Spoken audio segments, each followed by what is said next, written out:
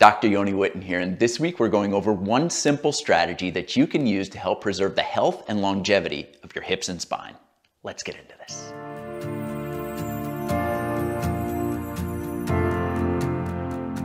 There's simply no denying that people nowadays are spending more time in flexion-based positions like the one you see me in here than at any point in the history of our species.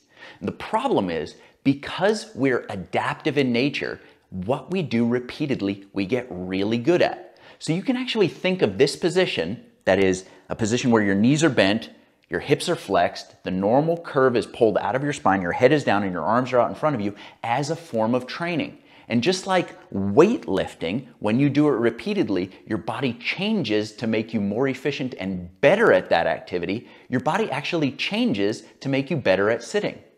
Two of the most common changes that we find in people who spend a lot of time in flexion are a reduction, loss, or reversal of the normal curves in the spine, most evident in the neck and the lower back. You'll often see that forward head position or a flat lower back curve in people who spend a lot of time sitting. And as that happens, you'll also see a shortening and tightening of the muscles that run across the front of your hip. Those muscles are collectively known as the hip flexors. I've never before seen data that actually documents the changes of people spending decades in this position. Until I just found this study put out by the CDC that documents what they call normal ranges of motion across different age groups. And what we can see from looking at this chart is really incredible. In the 6+ decades from age 2 to 8 to 69 years old, there's a loss of only 3 to 7% of our ability to bring our hips into flexion. Because we've been doing that activity over all those years, we retain it and we stay really good at it. While in the same time period, our ability to extend our hips, to take our hip in the opposite direction, suffers greatly. In those same 6+ decades, we lose somewhere between 39 and 64% of our ability to extend our hips. Why?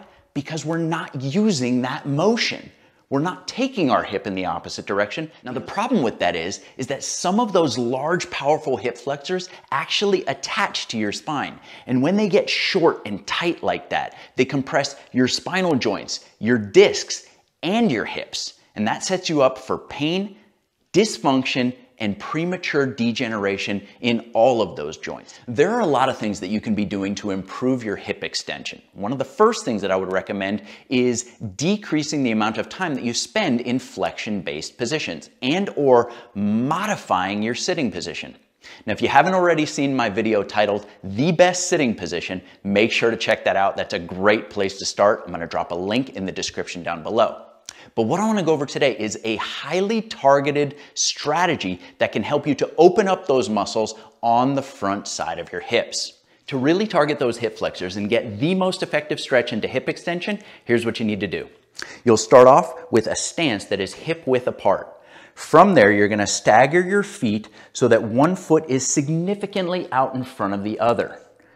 Now, the length of your stance is going to be dictated by how flexible your hips are going into this. So if this position looks too advanced for you or feels like too much of a stretch, go ahead and feel free to take a shorter stance. If that's way too easy, take a longer stance.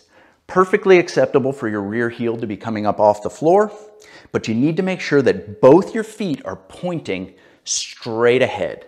Everything's going in the same direction. Okay? Now we need to understand what the hip flexor does. The hip flexor actually shortens the distance or closes the gap from the leg to the torso.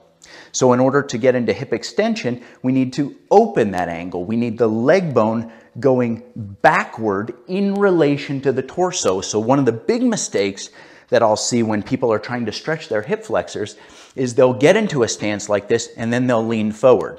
Well, look at what I've done here. I've put my leg bone directly in line with my torso. So essentially I'm at 0 degrees here, no different than if I was just standing up.